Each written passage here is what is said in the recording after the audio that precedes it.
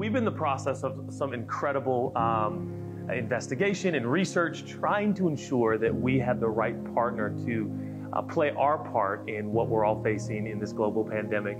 And I am so excited to give you the details of this exciting gift we get to give. $1 million we are going to give to Convoy of Hope. That is a tithe, the 10% of their vision to give 10 million meals away.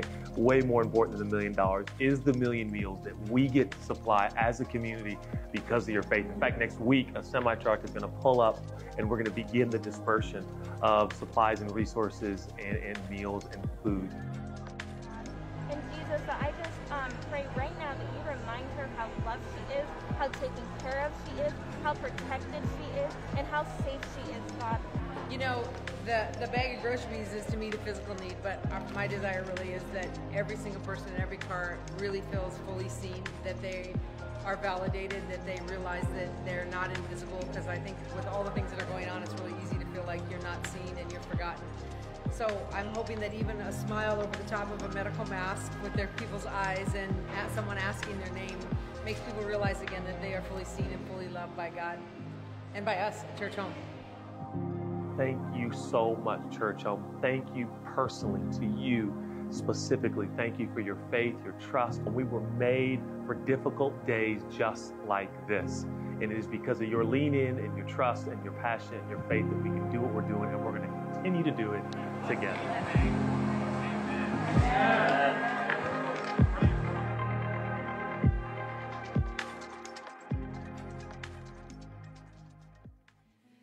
Church Home. Happy Sunday.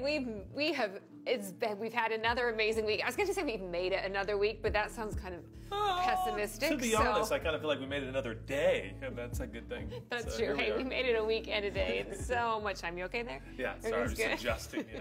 Hey, happy Sunday. We're so glad you're here. I love that video so much. Oh my Seeing gosh. the images of people receiving meals and food, and just that thought that we're not just trying to hand people food. You can get food anywhere, but your face can be seen, and we get to meet natural needs and spiritual needs, and it's so fun to be a part of a community that's doing all of that. And I know it's a weird world right now. We can't see so much of what is happening, so to be able to have a glimpse into there and seeing it is really cool. By the way, welcome to church. This is Church Home. My name is Chelsea. This is my husband Judah.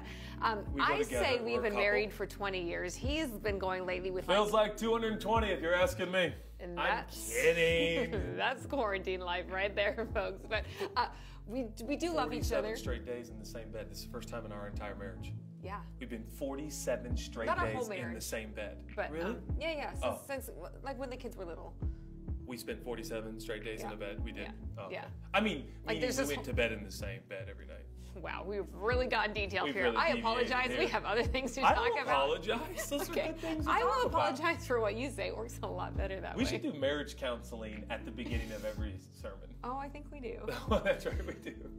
But I was trying to say, like, we do love each other, but we also love church and Church Home. And for us, this isn't a place for us to just get on a video camera and talk, because there are other things we could do with our lives. But we love that we get to build a sense of community around content based on Jesus. And if this is a new or a newer experience to you, first of all, welcome. I know it takes so much courage to even try something new. Whatever way you're experiencing this, maybe you've not been to church before and you're realizing now this is church and you're kind of bracing yourself for bad news or to have something shoved down your throat. Can I just encourage you, you can relax right now in this moment. You're going to get good news, and you're really going to you're going to find out really fast that to Judah and I, this is not a religion. This isn't a set of rules that we are following to try to impress a God who is far up in the sky. The truth is we have met a person named Jesus, and he is so real to us that he has shaped every detail of our lives. But if you have not met Jesus the way we have, that is okay. You still belong here, and we really do believe that you're still going to be encouraged in these next moments. So you can breathe right now, and it's going to be okay. And if you want to get more involved here in our community, about 3 years ago, we renamed our church Church Home because of the vision and where we were headed. Church like a home, and then church in your home. Church at home, which we had no idea it would be mandated globally. Yeah. But if you want to be a host, you may not know this, but there are church at home hosts actually now all over the world, not exaggerating. And so if you want to become a host And of course, that just simply looks like inviting maybe those in your neighborhood or your friends or coworkers. For some, that's not possible at this point. It's just family. But in the future, we hope that there'll be many more hosts. Yeah, and we really are preparing right now. Right now, a lot of the church at home expression is over Zoom calls. But as some states and places are beginning to open up, we're realizing, hey, we're not going to be able to go to big buildings. Is like the last step of what any reopening is going to be. But we will be able to go to each other's homes pretty soon. Yep. And so, if you are interested in preparing for that and helping us, there's lots of information somewhere on the website. You can go to churchhome.org and find it. You literally have only, there's a green box that we're supposed to stand in. Chelsea has literally pushed me to the very corner of the green box. Welcome to our marriage. Are we doing this now? Welcome to our marriage. I'm kidding. It's not a depiction of our marriage. It's because I like Esther so much. Hey, but I'm about to leave, but just to let you know what's going to happen in these next moments, I'm going to leave. Judah has a message that is really encouraging and inspiring. You liked it at the 9 a.m.? I heard it at the 9. It was really great. She barely complimented me. I complimented you 3 times. I'm did? sorry it wasn't good enough. I said great, and he said it's better than great. I did not. No, you were like, it's great. I'm like, I thought it was better than that. Nope. So that's exactly what happened. I'm going to leave. He's going to preach a great message, better than great message. And then after that, I'm going to come back up. We're going to have a few community moments together that we really love. And then after that, we're going to have a time of singing and worship. And I really know those singing moments are so special. It's like so often we hear things with our head that we really need to get into our heart. And there's something about those moments of singing that it just gets us into our heart. So I'm going to leave, and it's going to be better than great. Okay. All right. Thank you. Got the whole green box to myself now. Feels good. I'm kidding. I want to talk to us today about why I think you're sad. Why I think you're sad. This started on 2 Sundays ago, actually, I think. They're all kind of just coming together. Which is Wednesday, which is Sunday. But I am preaching, for those that don't know, if you want to tune in, I'm preaching a new sermon every Wednesday and then another new sermon every Sunday. Wasn't planning on doing a series of talks and sermons, but we are now. And it's kind of like what I think or why I think you're frustrated. Why I think you're tired was Wednesday. And today I want to talk to you why I think you're sad. Why I think you might be experiencing some sadness in your heart and your soul. I'll explain. I want to remind you before we get started, this is not going to be a sad sermon. Even though it's a sermon about you being sad, it's not going to be a sad sermon, and it's going to end with good news. I want to read Hebrews chapter 11 and verse 1. Hebrews chapter 11 and verse 1 says this, "Now faith is the substance or the assurance of things hoped for. It's the evidence or the conviction of things not seen." Faith is the substance of things hoped for. I want to draw your attention to the word faith and the word hope. Faith is the substance of things hoped for, the evidence of things not seen. Now let's rewind and go back a couple thousand years, actually way more than 2,000 years, multiple thousands of years, and let's listen to one of the wisest men who ever lived, ancient King Solomon, and he penned these words. Proverbs chapter 13 and verse 12. "Hope deferred, delayed, makes the heart sick," he said. Interesting observation of the human condition. Solomon inspired by God to write this phrase down. When your hope is delayed or deferred, it makes your heart sick or sad, right? Suddenly you start to feel like, I was really hoping that would happen. I was really hoping my dreams, my wishes, my desires, my aspirations would happen. They're delayed, they're deferred, and it makes for a sick soul, Solomon says. The sermon again is titled, "Why I Think You're Sad." Will you join me in prayer? God, thank you for the minutes and moments we share. We ask that, God, you would take this ordinary talk and sermon and you would turn it into an encounter with you. We thank you for your grace. Lord, thank you for live golf that is happening in like an hour. I am so grateful for live golf today and help Ricky Fowler win. In Jesus' name, amen. Live sports today, folks. Even if you're not a golf fan, it's still live sports.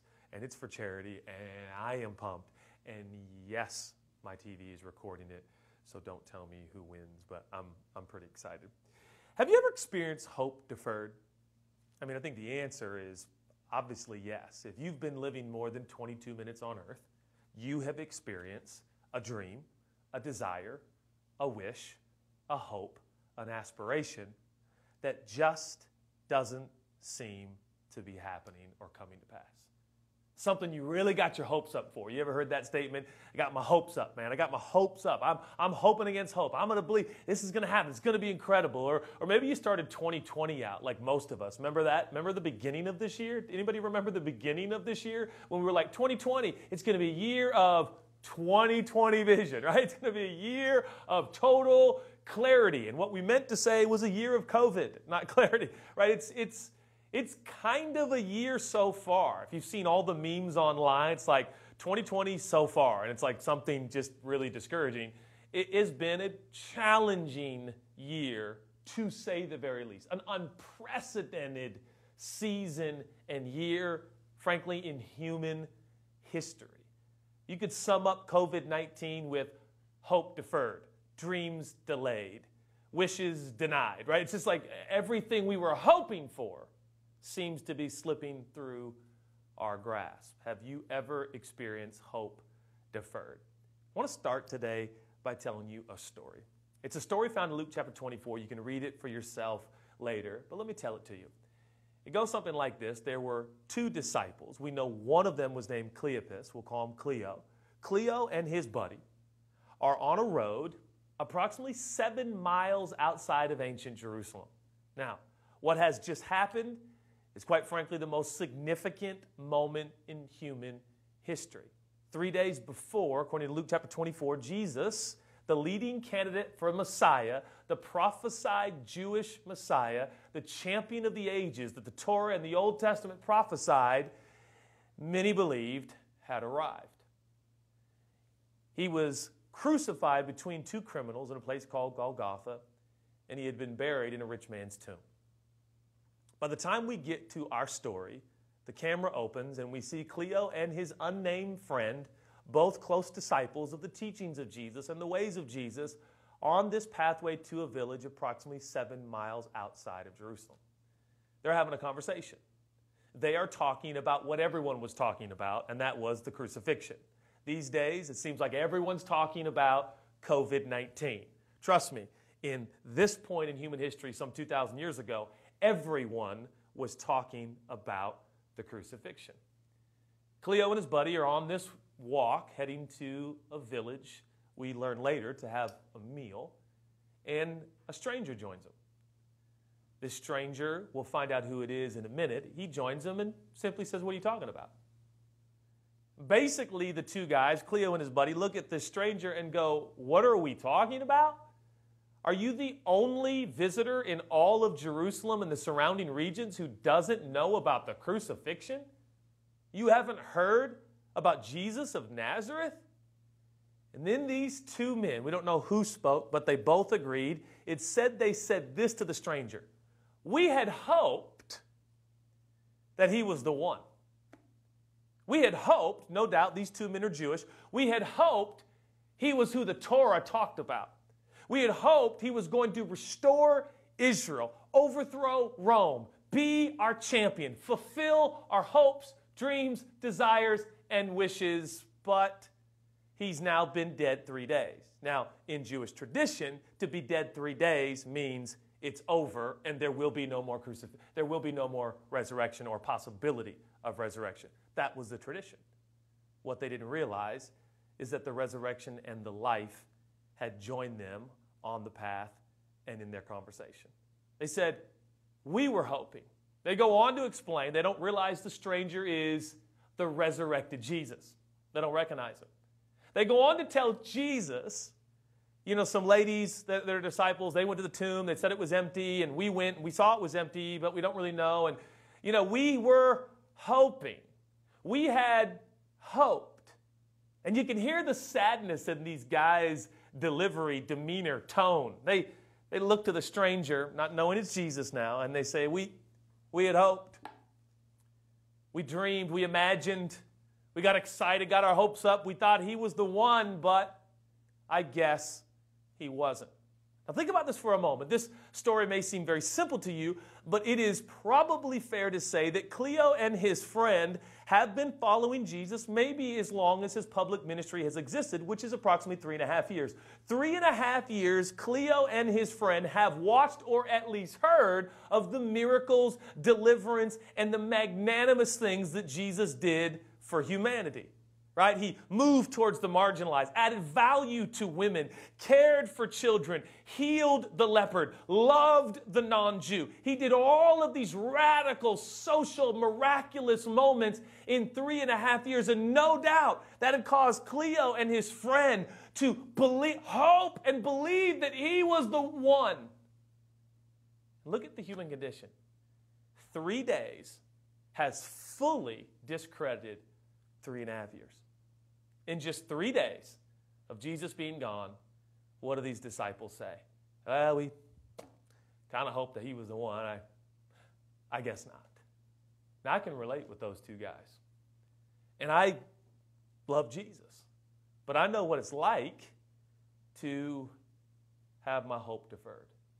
I know what it's like when you get all excited. And like I said, maybe it's the beginning of this year, new year, new optimism, new passion, new desire, new dreams, new things you're going to do. And you get ready for 2020 and you're like, man, this is going to be the best year. And then it's been maybe the worst year of your life.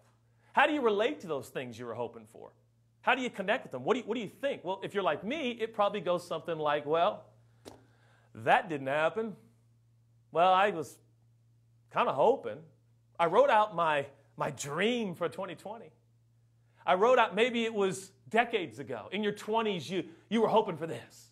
No, it's in my 30s. No, in my 40s. Well, maybe 50s. And maybe you're in the second half of your life going, well, maybe that's never going to happen. Well, I must have done something wrong. Things must be bad in my life right now because I don't have enough faith. And all of a sudden, hope deferred makes us question our faith, and in some cases, makes us question God. That's why today what I want to articulate to you and explain to you is the difference between Bible faith and Bible hope. How does the Scripture define faith and hope? Faith and hope are different, but I think oftentimes we get them confused and we end up sad. What is faith and what is hope? Let me say it like this, and this is going to be oversimplified definitions for practical application and for your assistance and mine, but certainly ring true in the context of Scripture. Hope, essentially, is what you're believing for, right? It's like, I'm believing for that red Corvette, or I'm believing for a new job, or I'm believing for a spouse, or I'm believing that I'm going to be restored with my kids, or I'm believing that that friend that we're offended each other and we don't talk anymore, that we're going to forgive each other. Like, I'm hoping for that. I'm believing it. Maybe you made a list of things that you're believing for, and the turnaround, and the comeback, and the blessing, and the favor, and the grace, and all these things that we hope for. Hope is what you believe. But faith is different. Faith is not just what you believe. Faith is almost exclusively, if not primarily, who you believe. Listen again, Hebrews 11, verse 1. Faith is the substance of things hoped for. Hold on a second. So faith is the actual holding on to something or someone based on what you're hoping for. This is interesting. Clearly, the writer of Hebrews is telling us that faith is different than hope. Hope is true. Let me say it like this. Faith is more true. Faith is who you believe. Hope is what you believe. Now, we're going to tease this out a little bit and try to understand why sometimes we're sad, and actually we can have more hope, more confidence, and more assurance even in the midst of circumstances and situations that frankly don't happen, don't work out, and leave us wanting and wondering. We can experience more consistency. This life of getting your hopes up, dash, getting your hopes up, dash, getting your hopes up, dash. That's how everybody lives. For those of us that are following Jesus or considering following Jesus, I have good news today. Faith is more true than hope. What do I mean by that? Well, Go with me to 2 Timothy. 2 Timothy in chapter 1. 2 Timothy in chapter 1 and let's start with verse 11.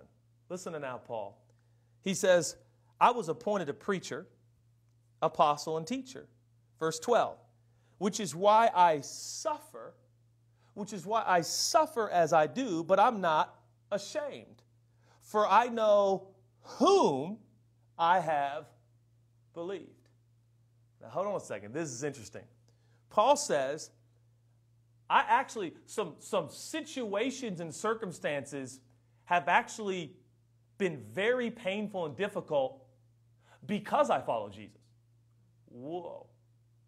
That's something we're maybe a little unfamiliar with a hope-ridden, I almost said sex-oriented, that too, but success-oriented culture, right? I mean, that's sex and success. That about sums it up, right? We're success, sex, success. That's what I want, and we're obsessed with this thing. So when we don't get the American dream, we are disappointed. Paul says, I actually, things go bad because I follow Jesus oftentimes. Things have gotten difficult. And he says, but I'm not ashamed. I look at that word ashamed, it means, he goes, but I'm not embarrassed. Why would Paul be embarrassed that he was shipwrecked, snake-bitten, flogged, maligned, mistreated, imprisoned, publicly humiliated with nudity and nakedness of his own, stripped in front of crowds? Why would Paul say he's not embarrassed? Because what Paul's expressing is what oftentimes we feel. If my hope is deferred, then something must be wrong with my faith. Something must be wrong with, sometimes we do this, God. God, why did you let this happen?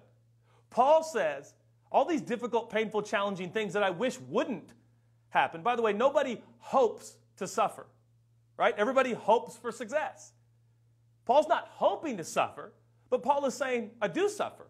And oftentimes it's because I'm following Jesus. Yet nonetheless, I'm not embarrassed. Why? Because I know whom I believe. That's faith. Faith is who you believe. Faith is whom you believe, and hope is what you're believing for. Now, this message, ironically, is not against hope. I want to promote hope. I want you to hope more. I want you to get your hopes up. I want you to dream more. I want dreamers to dream. I want hopers to hope. I want wishers to wish. We need more hope, more dreams, more wishes. Write down the 29 things you're believing God for. Anticipate, expect. Yes, it's going to happen, but just understand, though the hope is true and it's noble, hope is fragile, faith is not. Faith is whom you believe. I've defined faith this way. Faith is divine persuasion. Faith is divine persuasion. God is divine and he persuades you. In other words, to believe in God, you need God to persuade you. And when that persuasion, and we'll talk about one of the ways God persuades us in a few moments, when that persuasion happens, there's this little thing called free will, and we simply accept. Wow. And suddenly, faith is a person who has persuaded and who is holding me. Faith and hope. They're different, aren't they? They're different. Let me say it like this. Hebrews 11:1. We'll go back there for a moment. Faith is the substance of things hoped for. I'll say it like this. Faith is in the source of things hoped for. Faith is connection to the source. Hope is believing for situations. Hope can get very specific about situations. Faith is very specific about a person, and his name is Jesus. His name is Jesus. Hope says things like this in your life. Hope will tell you, particularly when it's deferred and delayed and you feel like things are not happening the way you set your goals to happen. Hope says stuff like this. Well, that didn't happen. And you can disagree with hope, or you can admit hope is true. It didn't happen. I didn't get the red Corvette. You know, whatever it is that you're believing, it just didn't happen. Now, some will say you don't have enough faith. I'd like to push back on that. No. I think you've got plenty of hope. And what's going to help you endure is faith. Well, what is faith? Faith is in the source. Faith is about the source. Faith is about a person. Faith is in the source of what you're hoping for. Red Corvettes come from God. Well, Judah, those are from car dealers. Yeah, but it was God's idea to give the innovation for the motorized vehicle. It all comes from God. All the innovation, all the architecture, it all is ultimately God as the great artist and architect and designer of the ages. It all comes from God.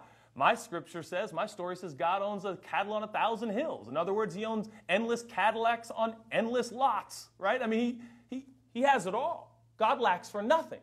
So yeah, we can believe for cars. We can believe for arbitrary things. But what do you do when you get your faith out there and believe God for a new car or a new house, or way more important, a marriage you've been believing for, like I said, a relationship you want restored, and then it doesn't happen? What do you do? What do you do? Paul says, I'm not embarrassed when what I hope for doesn't happen, because I know whom I believe. Wow. Now, that brings us back to the story I told you at the beginning of the sermon. Two guys, Cleo and his buddy, 7 miles outside of Jerusalem. They get close to the village they're walking to, and the Bible says that Jesus was just going to keep going. But they begged him to stay. And I love this. They don't know it's Jesus yet, but they just know this guy's different than anybody. They beg him to stay. Companionship of Jesus is unlike anything else in the universe. Begged him to stay. So he says, okay. He sits down for a meal. And we don't know exactly what they were talking about. But when Jesus broke the bread, obviously beckons back to a sermon we did, the meal you've been missing, talking about communion. When he broke the bread, immediately Cleo and his friend, his eyes are open, and they see it's actually the resurrection and the life. It is Jesus. And he vanishes. Gone from the table, bread falls on the table, Jesus is gone. And they're like, it's a pretty awesome story, right? And Cleo and his buddy look at each other and they say this. They said, oh my goodness. Did not our heart burn within us when he opened up the scriptures? It's interesting now. Their reflection of the moment was something on the inside was resonating and burning. It was physical, it was tangible, it was spiritual, it was internal, it was real. Now, that leads us to one more passage as I come to a conclusion. Esther's going to come and play the piano so that I sound incredibly spiritual, okay? Romans chapter 5 and verse 5. Same guy now who says in 2 Timothy, I know whom I believe. I'm not embarrassed when what I hope for doesn't happen, because I know whom I believe. He's good. Look what Romans 5:5 says. Paul writes, therefore, since we've been justified by faith, we have peace with God through Jesus. Through him we also have attained access by faith into his grace in which we stand. We rejoice in the hope. We rejoice in the hope of the glory of God. Not only that, we rejoice in our sufferings. There it is again. Huh? Can we translate sufferings? Sufferings are hopes that don't happen.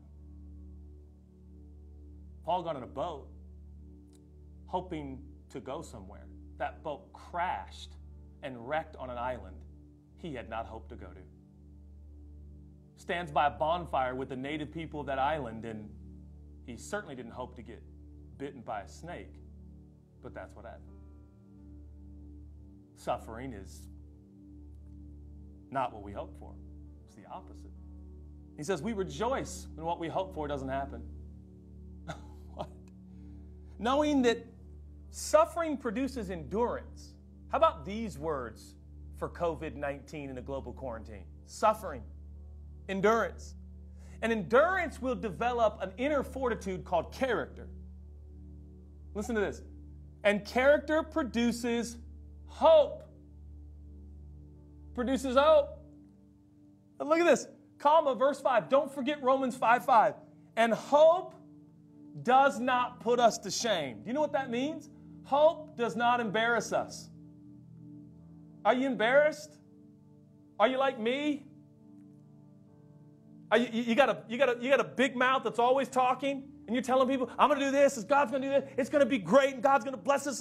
I want to start out, and all of a sudden you're like, oh, man, I told everybody what I was hoping for, and none of it happened. Ever had one of those awkward Christian conversations for Christians listening? And you meet up with your buddy who believes God, and you sit down at the cafe. This is, pre-COVID. You sit at the cafe, and they're like, what do you believe in God for? And you're like, man, I'm believing this next year I'm going to get married. And I'm believing for 3 kids. And then I'm believing I'm going to start this business. And man, if I was at coffee with you, I'd be like, yes, let's get our hope out. Let's get our dreams up. Let's do this. This is incredible. But what we haven't talked enough about is what happens when everything on your list doesn't happen. And I'll tell you what happens, because I'm very familiar. I start to wonder if my faith is broken, or if I haven't done enough, or worse, is God mad at me? And then, here's the social dynamic of a church. You run into other Christians. Hey, brother, how's that business going? What? The new business you started. Remember, God gave you that scripture, and you trusted God, and you put your savings into that new entrepreneur bit. Remember? Well, I had to kind of shut it down. It didn't work out. Oh, man. Are you tithing?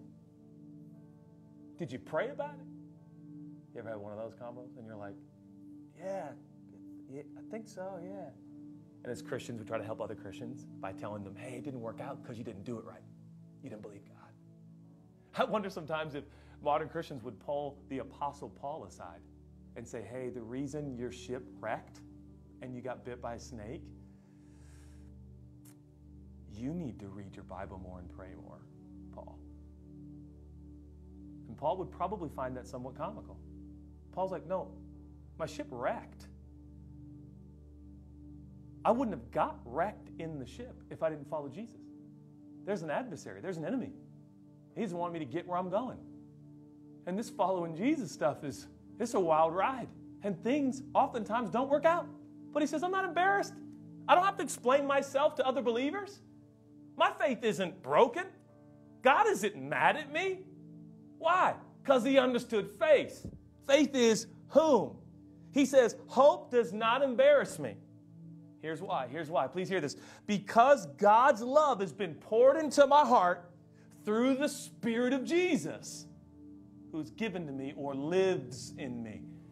Now that sounds a lot like those guys on that road walking with an unidentified Jesus. What did they say when he vanished from their table? They said, did your heart burn in you? Did your heart burn on the inside? Paul says, my hope that's deferred doesn't embarrass me because God's love's been poured out in my heart. Let me say it like this. Paul was expressing that his faith informs his hope. Let me say it this way. Paul's expressing his who informs his what. His who informs his what. So when what lets you down, who never will. That's how you say, I'm not embarrassed by what happened or what didn't happen. I know whom I believe. Right? Hope says things like, well, what happened? Faith says, Lord, you've proven yourself to me, and this is not my end. There are many of you who are thinking to yourself, this is the end. It's the end of a relationship. It's the end of a business. It's the end of an idea. It's the end of an era. It's the end of the way you... I'm telling you, it's not the end. Hasn't who proven to you that he's faithful and true? This can't be your end. Now, hope will tell you the dream is dead. The wishes are over. You can blow out all the candles you want on that birthday cake. It's not going to work. Your faith is broken. God's not real. He's not big. He's not good. But our faith says, no, my faith isn't in what? My faith isn't circumstantial or situational. My faith is anchored to a person. And by the way, the narrative and the fodder amongst many of us is hold on to hope, hold on to hope. No, Jesus is holding on to me. And so when I get my hopes up and it doesn't work out and 2020 turns into a quarantine rather than a new business that's booming, we wonder, well, what happened? Faith says, he's proven himself over and over. I know this isn't the end. I know this isn't the end. Hope says, well, that didn't work. And hope is true. Hope is right. It didn't work. It didn't happen. It's pretty obvious. He's like, well, I was believing God for that business, and it didn't happen. Hope says, well, but God loves me. God's in control. That's good enough for me. I'm not embarrassed by what happened or what didn't happen. Why? Because it's love. That's how faith works. God persuades you with his love. That's why the greatest of these is love. 1 Corinthians 13 says, these three remain: faith, hope, and love. Oh, we need hope. I'm not against hope. Hope is true. Faith is just more true.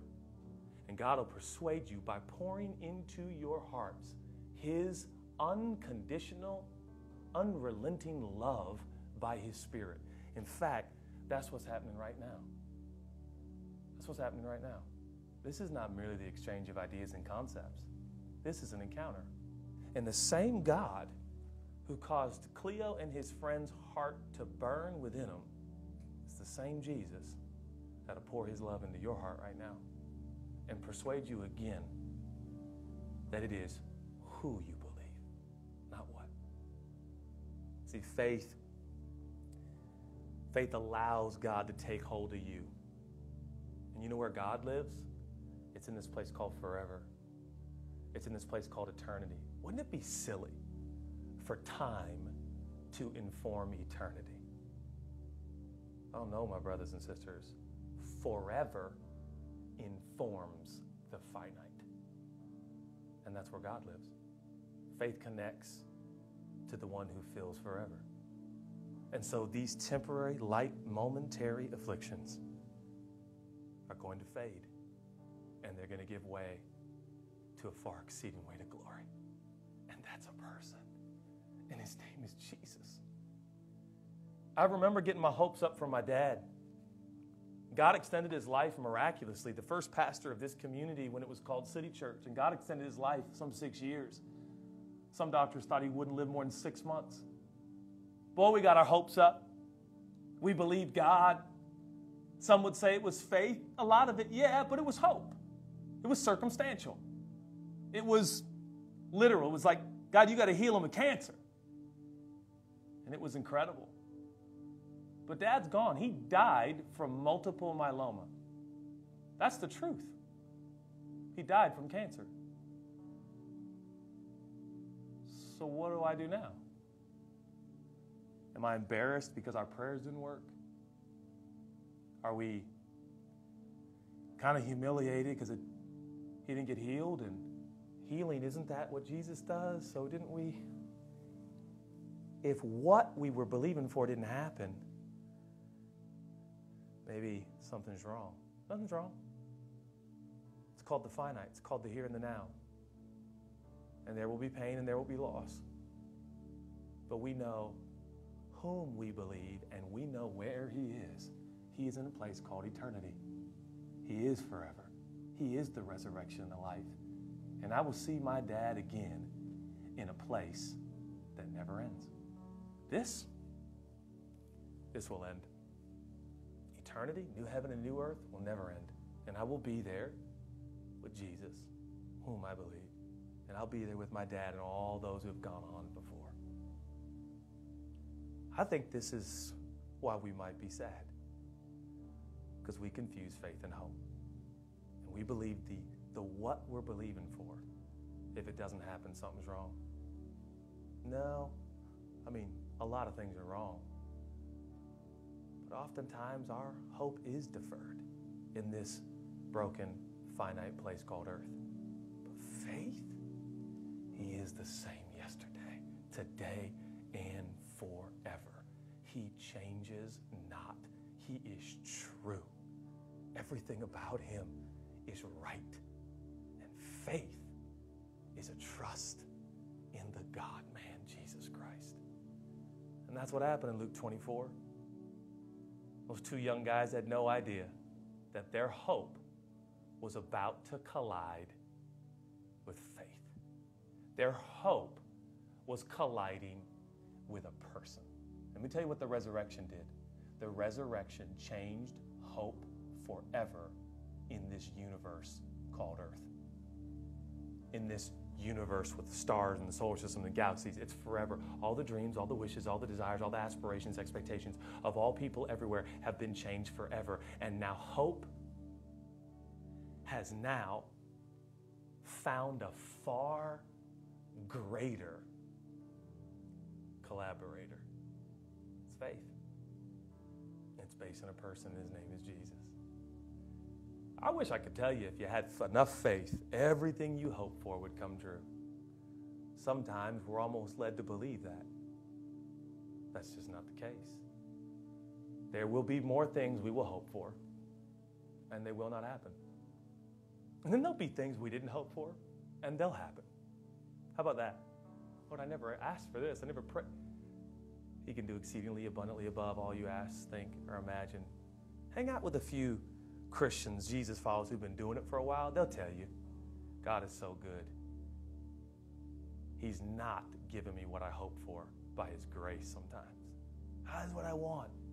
God's like, nah, I think what you really want, what you really need. He's just so faithful. He's so faithful. I'm just believing for a steadiness. I'm believing for a consistency. That your emotions will not be informed by what happened or didn't happen, but your emotions will be informed by whom is holding on to you. And his name is Jesus. God, I thank you for these minutes and moments that we share. Just love you. It's extraordinary. You've given us all things pertaining to life and godliness. We thank you for that. If you're here today, wherever you are in the world watching, by yourself, family members, roommate, friends, in a park, in a living room, in a bedroom, you're watching right now, and you would like to receive the free gift of forgiveness. You would like to respond to the divine persuasion of Jesus. And just accept. You can't earn or deserve forgiveness.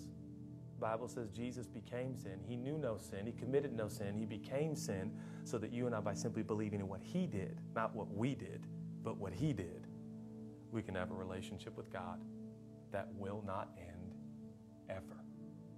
We will spend forever with Jesus. How? Just receive.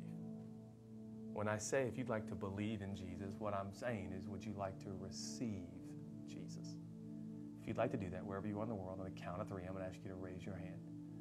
I know it seems a little awkward, but I believe when you respond on the outside to what's happening on the inside, it just makes it more real to you. 1, 2, 3. If that's you, just slip up your hand. God, you see these hands. You see these souls and these hearts. And we thank you so much that forgiveness flows freely. Now, I pray for every person who's made this decision, and I pray for the entire community of Church Home around the world. We declare at Church Home, our faith will inform our hope. We know whom we have believed, and you are the true riches. And we thank you for that relationship that is secure and cannot be broken and goes on forever and ever without end. In Jesus' name, amen. Love you, church. Amen. That was, I'll give it you, babe. It was better than great. You were right. I was wrong. I stand corrected.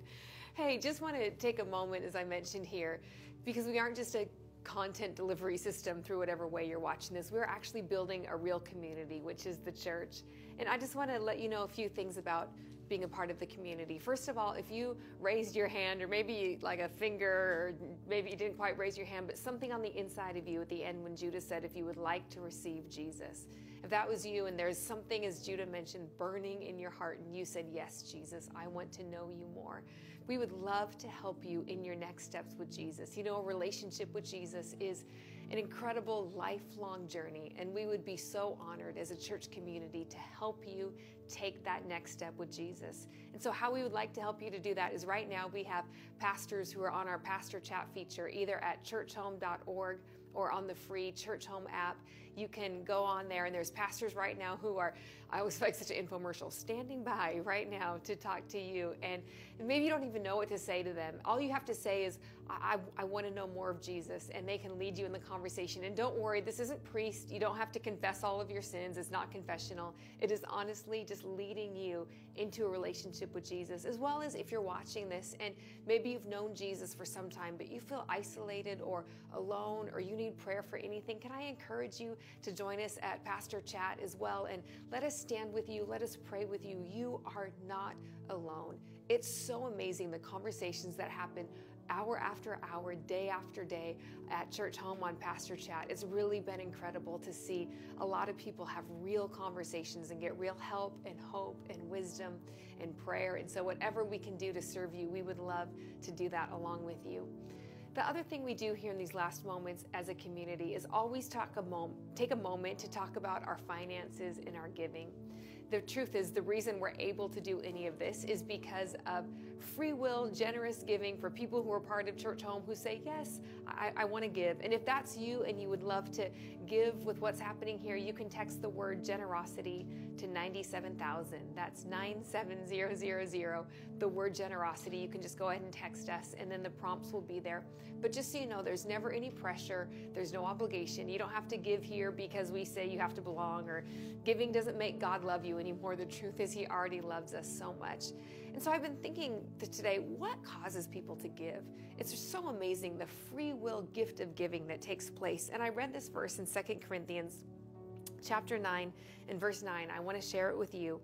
It says this: just as the scriptures say about the one who trusts in Him, or about the one who trusts in Jesus, it says this: because He has sown extravagantly and given to the poor, His kindness and His generous deeds will not be forgiven. There it is, that people who are extravagant givers and give to people in need. What is the motivation that it says here in 2 Corinthians 9? It is because we trust in God.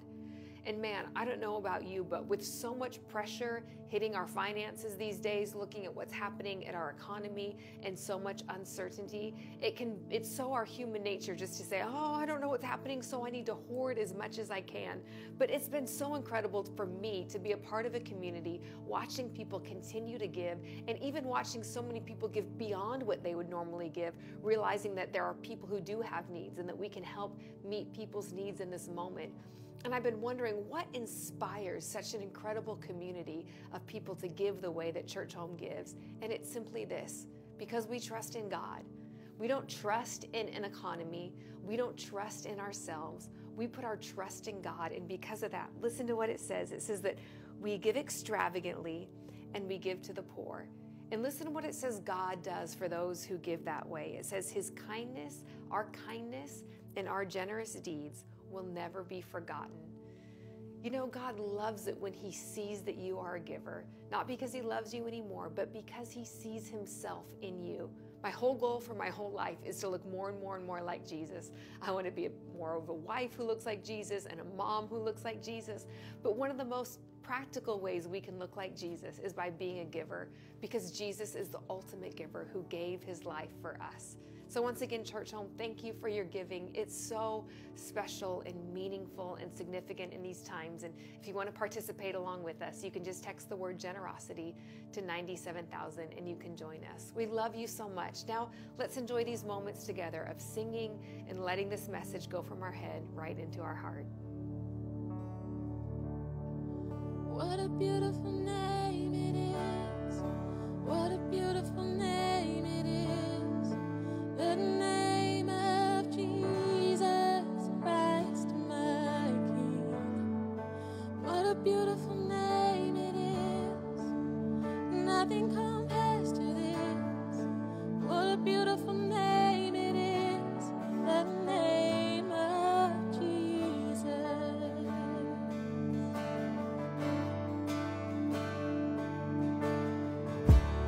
Didn't want heaven without us. So Jesus, you brought heaven down. Sin was great, your love was greater. What could separate us now? What a beautiful name it is. What a beautiful name it is. The name of Jesus Christ, my King. What a beautiful name it is. Nothing compares to this. What a beautiful name it is. The name of Jesus. What a wonderful name it is. What a wonderful name it is. The name of Jesus Christ, my King. What a wonderful name it is. Nothing compares to this. What a wonderful name it is. The name of Jesus.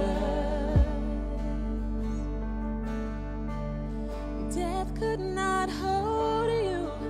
The veil tore before you. You silenced the boast of sin and grave. The heavens are roaring, praise of your glory. For you are raised to life again. And you have no rival. You have no equal. Now and forever, God, you reign. Yours is the kingdom. Yours is the glory. Yours is the name above all names. You have no rival. You have no rival. You have no equal. You have no equal. Now and forever, God, you reign, Jesus. Yours is the kingdom. Yours is the glory. Yours is the name above all. Say what a beautiful name. What a beautiful name it is. What a beautiful name it is. The name of Jesus Christ, my King. What a beautiful name it is. Nothing compares to this. What a beautiful name it is. The name of what a beautiful name. What a beautiful name. What a beautiful name. What a beautiful name it is. The name of Jesus Christ, my King. What a beautiful name it is. Nothing compares to this. What a beautiful name it is. The name of Jesus. What a beautiful name it is. The name of Jesus. Chains fall, fear bow here now. Jesus, you change everything. Lives healed, hope found here now. Jesus, you change everything. Chains fall, fear bow here now. Jesus, you change everything. Lives healed, hope found here now. Jesus, you chains fall, fear bow